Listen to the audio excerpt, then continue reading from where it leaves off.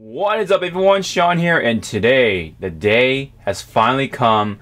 I finally was able to get my hands on the Switch. I got it from Amazon, and this is being recorded on launch day of the Switch.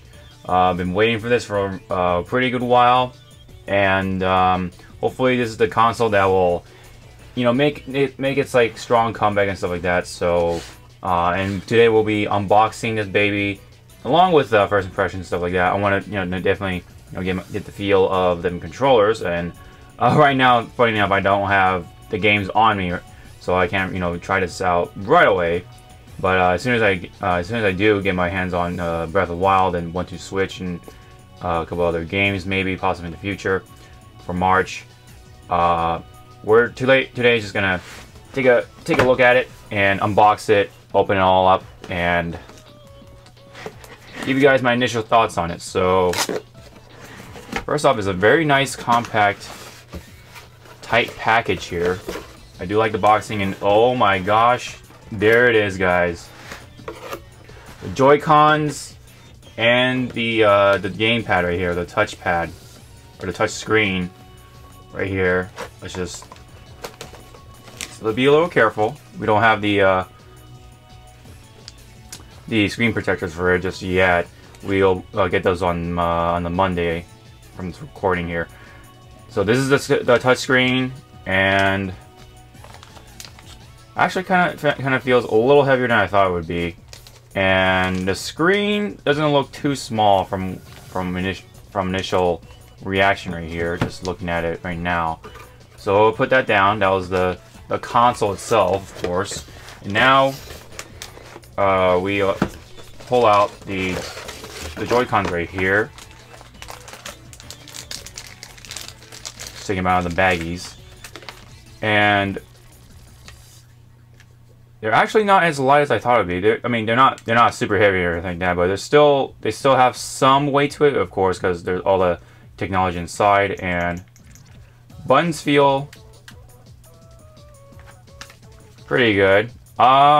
And doing it like this, it's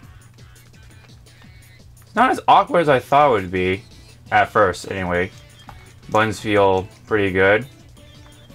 And then there's the shoulder buttons up here. And stick feels stick feels a lot different from all the other Nintendo controllers that I've felt in the past. And there's a little button right here to detach the controller, I'm thinking. So we'll get to all the clicking and all the neat little stuff. And here's the... So that was the right one, I think? Yeah, it was the right one, and here's the left one. Yeah. Now that the button is in the middle, it feels a little more different, but a little more familiar at the same time, because the stick is more to the side, which is fine. But and this one here doesn't feel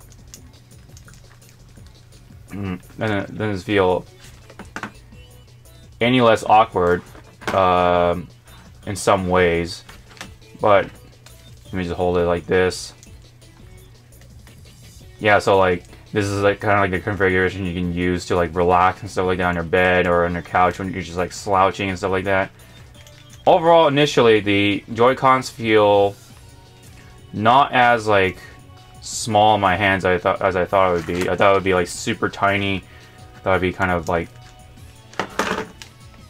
awkward for me to hold, since I do have relatively large hands here, even for a Japanese guy. Alright, so that was the Joy-Cons and the main console right here, or the touch screen. Here's the HDMI cable, standard, which is nice. AC power adapter. Now, I don't understand why they still do these things where they put the prongs on the box. Kind of like what an angry video game nerd has complained in the past. They still do this. They still do this. It's 2017 and they still do this. Some brands anyway. And unfortunately Nintendo is still one of them. But nonetheless, you get the AC power adapter. and on one end it is Type C, USB Type C. So that means your excuse me, your power banks are probably going to be very useful for charging your Nintendo Switch when you're on the go, which is really nice. They went with a much more universal cable component to make it a lot more standard for today's electronics. And now we just got the Joy-Con controller pad right here that you can like attach it. Looks really neat. And you can see the rails and stuff like that to detach them. So I'm going to do that right now, just to see how this initially feels. You're going to hear that click, right? Ooh. That's my first time hearing that click, man.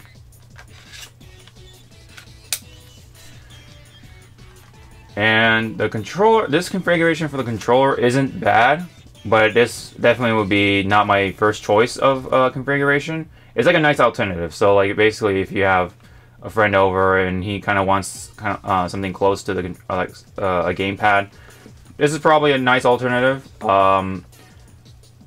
If anyone doesn't have the Pro Controller just yet, I'll definitely get my hands on that one soon-ish. This is kind of a nice little alternative to hold you over until the Pro Controller, I'm sure. But again, the buttons actually feel pretty nice. They feel smaller, actually. They feel significantly smaller than before, especially if you compare it to the Wii U Pro Controller. They kind of look like the Xbox controller with those buttons.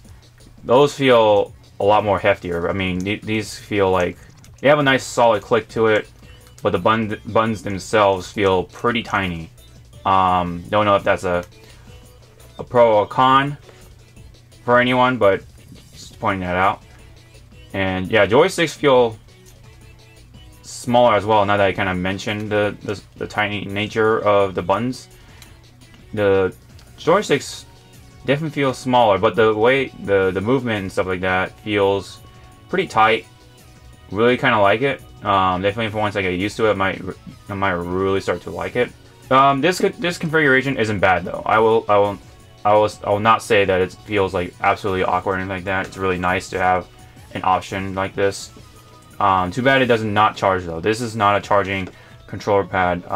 That one I will also get my hands on just to kind of see what it's like, and it would be kind of a nice way to charge the Joy-Cons without having to attach it to the console itself. So let's see if there's anything else in the box here. Oh yeah, here's the wrist straps for it. It's really cool. Oh, and then the other wrist strap is over here. All right, yeah. Want to make sure we're not missing anything. So let's try one. Let's get the left one out here. So let's see how easy it is to see. Detaching feels relatively smooth for the most part. It doesn't feel, again, there's no awkwardness to it. There's nothing clunky about it. At least like what you do with the Switch so far doesn't feel too clunky. Doesn't feel like it's cheaply built. So I think that price tag is a little justified. All right, so we have the wrist strap. I think this is for this is for the left one here. You can tell by the symbol, like it has this minus sign. I don't know if you guys can see that, but yeah, there you go. You kind of see it now. There's this minus symbol. Nice little way to indicate which one is which. And slide it down like this. Feel that click. And now it feels a little better to hold. I didn't think about the buttons over here when you're having it in your hand. I wonder if these come into play at all. So hopefully that doesn't happen, because you're bound to push these buttons with your palm whenever you're like frantically gaming and whatever, like Mario Kart or something like that. But these ones feel a little more loose for the buttons. It doesn't give you the feel of actually hitting the button. Kind of just there, very soft. But once you actually play the game, maybe that feel will go away. Not that it would make the buttons any tighter, but you know, like, pretty sure these buttons will work once you actually start playing the game. Oh, and there's a lock button for it. Oh, okay. So it looks like, yeah, and that's nice and tight. And then when you want to unlock it, pull it down, and then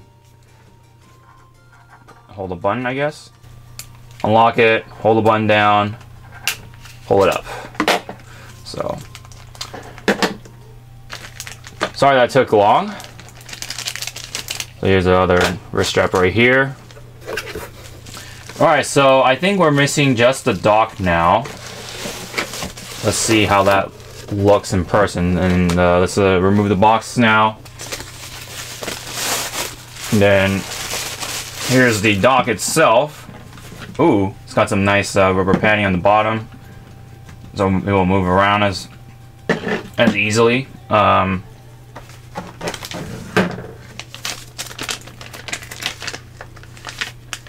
then the console goes like this, right? Yeah, it kind of just slides right in. Doesn't like, excuse me, doesn't have that little like hard docking feeling when you put in like your iPhone in or something like that. Yeah, it just clicks right off. Pretty easy. Probably gonna use like magnets to charge the dock here. I mean the device itself. Because yeah, there's no like prong on the bottom here for the Type-C USB. And kind of just, there's a little soft click to it, and kind of just sits right there, doesn't move around. Very nice. And overall, it's a very small console. This is probably like the tiniest console I've seen, even with the dock on. Very low profile looking. And here, let's grab the Wii U for reference here. So here's the Wii U right here, side by side, with the Switch here, and you can kind of tell how big it is side by side, like that. That is significantly smaller. Wow, I did not expect that to be super tiny comparing to the Wii U. I didn't even think about Wii U being that big either back when it was out. But now we have the Switch, and makes the Wii U look very bulky comparing to it. But yeah, it's pretty nifty. Makes a nice low profile console for your home. Not gonna take up as much space, so the footprint for this guy is not large at all. I don't think, unfortunately, you can't put the console down like this anymore, because it looks like it's not designed to be that way. It's designed to be standing up like this. So for those people who like to put their consoles on the side like this, I wouldn't recommend it. It's actually gonna be better to stand it up like this. And I don't see the reason why you would kind of want to, because there's a little door here to kind of like sort out your cables. Really neat. Let's see what's inside here. So we have the AC adapter input, USB input, which is really nice, and it's actually 3.0. Nice. You can see the little like blue thing right there. Really cool. And HDMI out for your TV, of course. And you can just sort it all out right here and have all the cables come out from here. Nice and neat and organized. Let's actually take a closer look at the device itself. So we have the volume button right here. Let's let that focus a bit, but meanwhile, there's a volume button right here, and then we have some little air vents right here for obviously some heat control. And then you have the headphone jack, and then yeah, the game card slot right here. And on this side, of course, these are the railing for your Joy-Cons. And then on the bottom here, you have the USB Type-C input, so you can charge your device. And oh yeah, there's a little kickstand right there, so you can open up here. Okay. Wow, I can see why the kickstand feels a little flimsy. It does hold up the console just fine, but moving around the thing does feel a little weak. It does feel weak. But yeah, basic setup here. Oh yeah, and then on the bottom of, I'm trying to be careful here. The bottom of the console here, you can see the micro SD slot, so you can add more memory to it, or storage, I mean. And on the back here, probably either more heat, or probably those are speakers. Not too sure, but either way, there is some ventilation going on.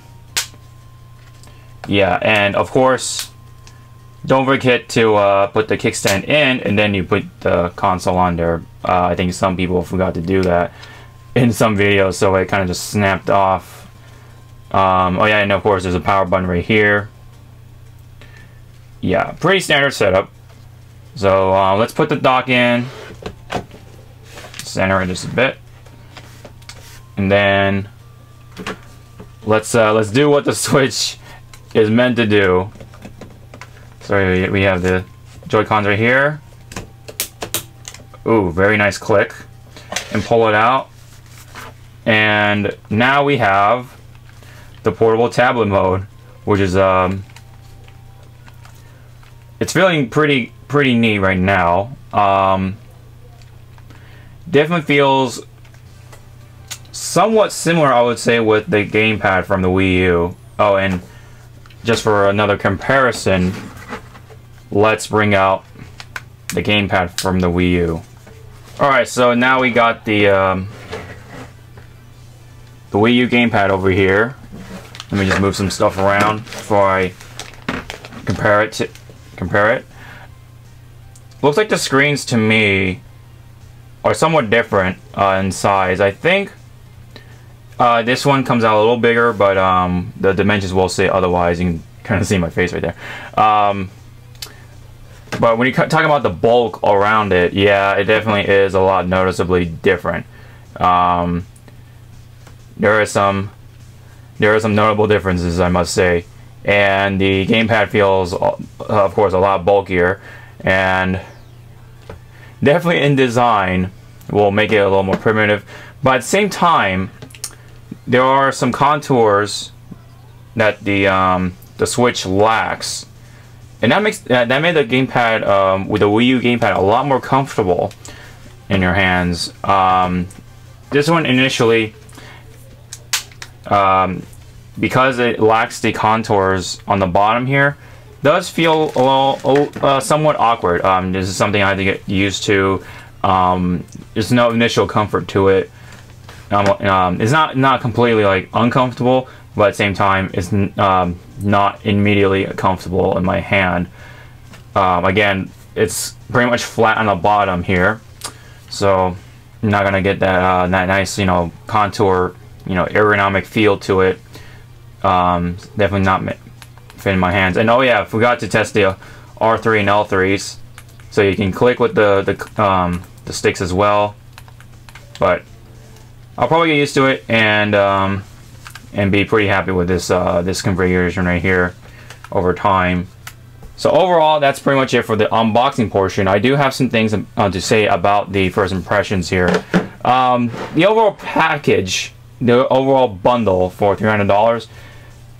It seems very standard, or kind of like minimum here. It doesn't come with a game, so unfortunately, like something like 1-2 Switch should have been the free game here, and that will cost you 50 more bucks if you want to start with that, or Zelda Breath of the Wild here. And none of those will come with the console here, unfortunately.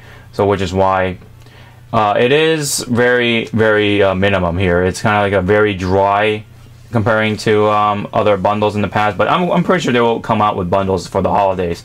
That's something they gotta do in order to really make it sell for the holiday consumers. But overall, the overall like main concept of the Nintendo Switch here seems pretty tight or well built, and executed well for the most part so far. I have not played the games at all, so you know I'll definitely do that in the final review video that I would love to do for the Nintendo Switch here as a console. I'll probably review the individual games after that sometime, or during around the same time. But yeah, it's kind of nice. It comes with these wrist straps right here for your Joy-Cons. Comes with the main console, of course, dock, the little control pad right here for your Joy-Con, power, of course, standard cable, HDMI. So very small, very minimum package, but it comes with all the stuff that you kind of need. And so overall, not the worst package, but but it could have been a lot better. Oh, look at that! I almost forgot to put the kickstand up before I put the. Oh, here we go. Yeah, so careful when you're picking up the console. Don't pick it up by this. You gotta pick it up by the whole thing if you want to pick up the dock and the console itself, because it doesn't really. It's not securely locked in there from vertically, you know, so you can't, I mean, it's secured horizontally, so it won't slide off, but it won't certainly hold up like that, so be very careful. And then with the Joy-Cons, do they come off like this? Yes, they do. Alright, something I gotta get used to now. Now this is like the standard controls pretty much for the Nintendo console here, but so far it's looking really neat. I really would like to start testing this thing out with the games. I will get Breath of the Wild, of course, and I will get the 1-2 Switch, and I will get the 1-2 Switch later on today here actually. So yeah, kind of a very in-depth unboxing and first impressions on it. I really wanted to start talking about this, so this is a start, right? So sorry if the video was a little long for unboxing, but really wanted to talk about it, you know, how it feels and stuff like that, how it fits in my hands ergonomically, and how the you know, the Nintendo Switch is like overall based on initial impressions here. So thank you guys so much. This has been the unboxing and first impressions on the Nintendo Switch here. Hope you guys enjoyed it. If you did, hit the thumbs up, and if you have any comments or anything like that, leave me down below. And are you guys convinced about the Nintendo Switch now, or are you guys waiting on more games and stuff like that for the Nintendo Switch here? Let me know in the comments, man. I love to check them out. What games are you looking forward to? What games you want to see for the Switch for you to be convinced to get the game, get the console and the games, of course. So, and hopefully they'll come out with maybe more colors, more bundles. We'll have to see about that for the holidays, especially. So, anyways, that's it for the Nintendo Switch unboxing and the first impressions video. Again, thank you guys so much for tuning in. I will see you guys in the next video. I will be reviewing the console itself after testing out some games with it, how it performs outdoors and stuff like that, and all that fun stuff. And of course, reviewing the games as well later in time. So until then, I'll see you guys next time. Sean out.